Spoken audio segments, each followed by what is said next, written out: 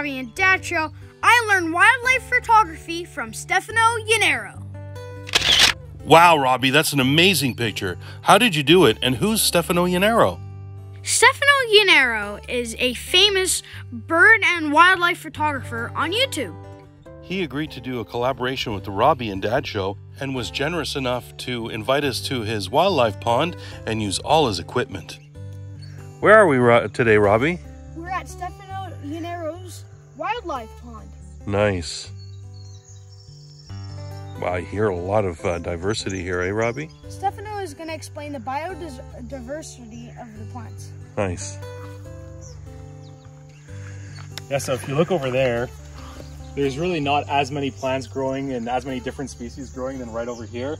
And it's kind of hard to see, but right over here at the beginning of the season is where I put a huge clump of mud, because a lot of species use mud for their nests, like wasps and different birds.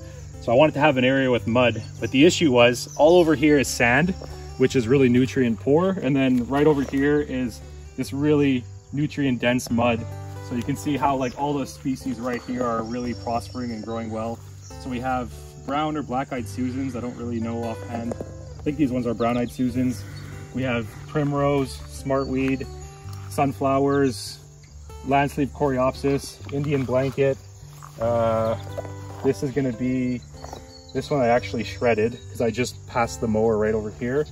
But right over here is going to be, this one over here is going to be lamb's quarter, and milkweed over here too. This is what the monarch butterflies will basically, their whole life cycle happens on this plant. And then there's some random grasses and some other plants that I don't even really know what they are in here. So this patch right here is really great for just a bunch of different species. And over time, like different animals are going to start using it. So if you look, I just kind of shook them up a bit. There's a bug right in there. Yeah, so that's Japanese beetle right there. Oh yeah. Then right over here, you have a really great predator. That's a jagged ambush bug. So they'll blend into the flowers just like that. And they'll wait for anything. They can actually eat prey up to 10 times their size. And they just wait for any other insect to just land on the flower, and they'll jump. They have like little raptorial forelimbs right there. And almost like a praying mantis, where they just lunge at their prey, and then they'll use their long proboscis to drink the juice out of the insect. Wow. So that is gorgeous. yeah, you can see, from that you can definitely see the forelimbs. So you see they use those. Yeah. So yeah, so really interesting just to have not only the things that I planted, because I did throw some seeds around, and there's a chipmunk right there. Oh yeah, he's big. Yeah, so when I mowed this patch over here, I ended up shredding up a bunch of sunflowers. So that's what he's after. Oh, I see, yeah. Oh, there's seeds everywhere. Yeah. We also got purple coneflower over here.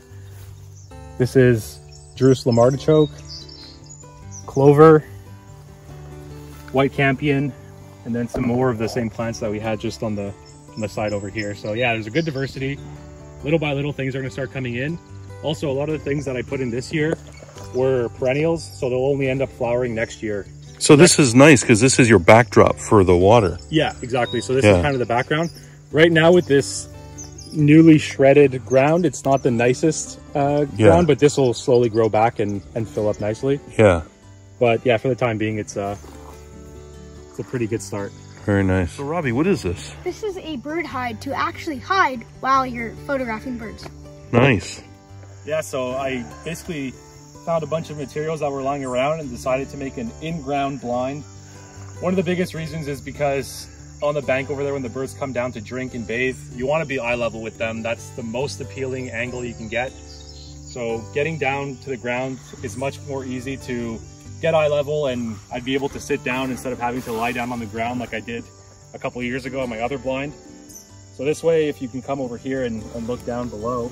So you also angled the water with the sunrise in the back. Yeah, exactly. So the sun, well, the sunset actually. So the sun rises behind us, the sun sets pretty much directly around behind the pond. So that just gives a nice backlight to the subjects. Oh, nice. Oh, nice. Yes. Yeah. So.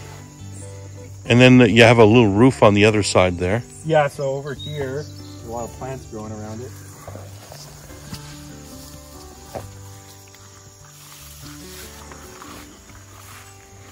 I just made like a little garden roof. So these were just a couple plants that I had in my old pond.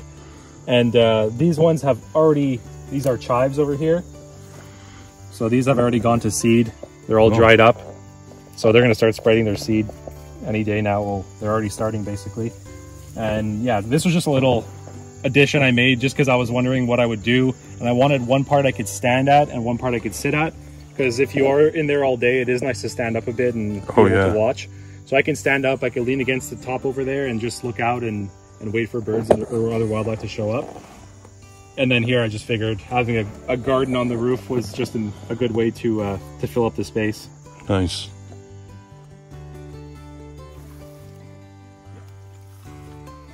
So yeah, so I stacked 2 chairs for you. I don't know height-wise if that's going to work with the camera. So if you want to go under there and then just sit, I could see if it'll work for you.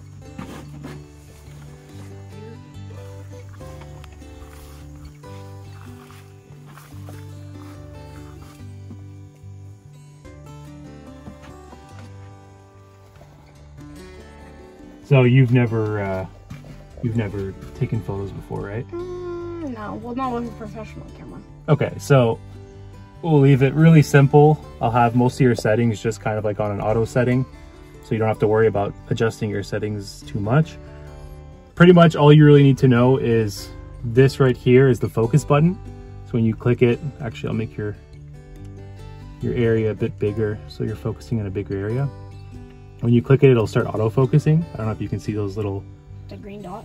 For the 9, actually. Yeah. So right now, nothing's really happening. So, but if you zoom in, for example, see, it's like constantly going to be focusing. And if you do get a bird in your frame, this has bird eye detection autofocus. So it'll automatically focus on the eye of the bird. Wow. Yeah. Yeah, it's crazy. Next year, they're going to come out with a camera where it just automatically goes out for you. You don't even have to go out. And no, I'm kidding. Yeah, no, so it makes it way easier. So if it could detect that you're actually focusing on a bird, it'll focus on the eye, which is usually what you want to sharpen the image. So all you really have to do is hit this button here to autofocus. And then right up here is the shutter button. Yeah. So yeah, so this camera shoots completely silently. And so when you hit the shutter, you can see it's taking photos, but you really don't hear anything. So that's great for the birds. They're not going to get scared by the clap. How comfortable? Could your hand actually reach, if you want to try that? Can you reach on both or no? Yeah. Yeah, okay, perfect. So yeah, what you're going to want to do is then just focus with this. And then if you want to adjust, right over here is the ball head. So it's going to be able to shift it around. And you just lock it up. And then this is the zoom in and zoom out. This one right here. So if you want, you can start zoomed out. It'll be easier to find your subject when you're zoomed out. And now we just have to wait for the first subject. But if you want, you can practice on different things. Like if we see a frog, or if you just want to like say I want you to focus on those flowers up there, those yellow flowers. Yellow ones? Yeah.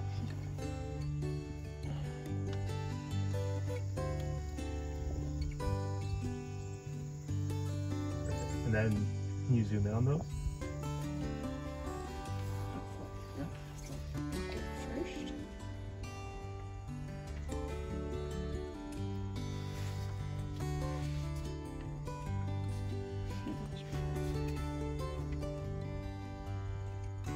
Oh, nice, Robbie. You centered your subject there. And you'll have to refocus, probably. And there you go. And then you can take some photos if you want. Perfect. Okay, and then let me see if I can spot something else. There's the sunflowers that are going to be kind of scattered throughout there. So he'll probably end up coming on the bank and feeding. You can hear a chickadee calling. I hear song sparrows, some crows, some waxwings. Yes, you can somehow go up there quickly. Got it? Oh, it's just really... Okay, but it might come. So you can see it's coming. you have a hummingbird feeder right over there. So it might actually come to the hummingbird feeder too.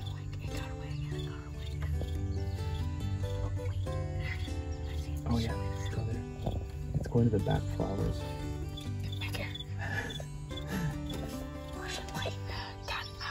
Yeah. Oh yeah, they don't like to sit still. Oh, there's a song sparrow on the yellow flowers. You see them moving to the left over there? So he just flew up. They just chase each other. That's the thing, is the birds don't sit still for long, so you have a really short window usually.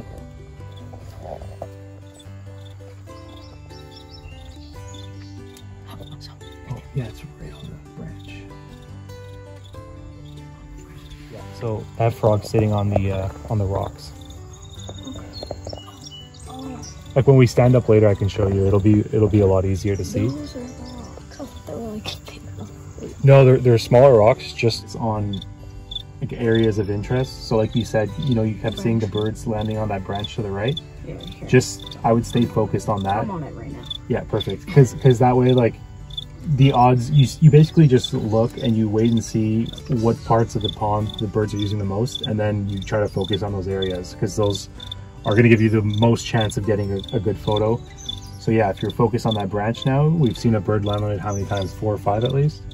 Yeah. Yeah, so good chances before they come to the pond, they'll land on that branch. So whenever we're not focused on something else, we can stay focused on that, and that'll give you a pretty good chance of getting a good photo. The branch right over here in the left corner. On the left corner, I don't know if you can see it. Yeah, so yeah, you're basically right there. Here, I'll get it for you if you want.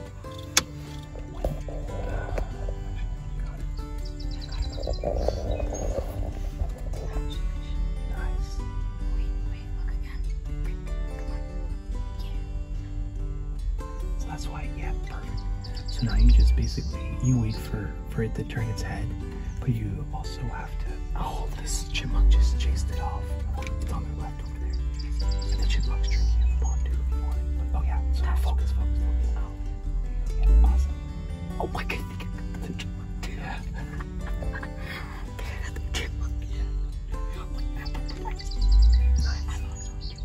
Yeah, the chipmunk flew across. That's why the chipmunk's trying to gather as much as it can. So when other birds show up and they start eating, especially a dove, it'll just like start chasing things off like that. The dove's on the bank still, yeah. So now you just wait for it to turn its head.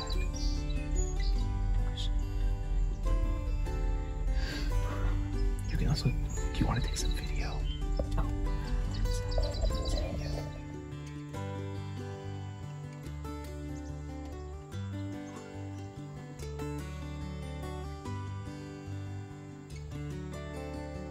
Right next to us. Oh, you just click it. Oh yeah, there you go. Oh, there's 3 chipmunks. There's 3 chipmunks. Easy. Yeah, so you have options already.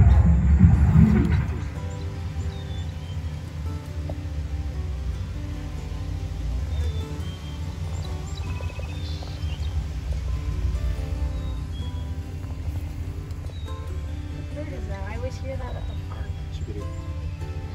This is an eastern chipmunk approaching the wildlife pond. This is the exact same chipmunk feeding on the seeds next to the pond.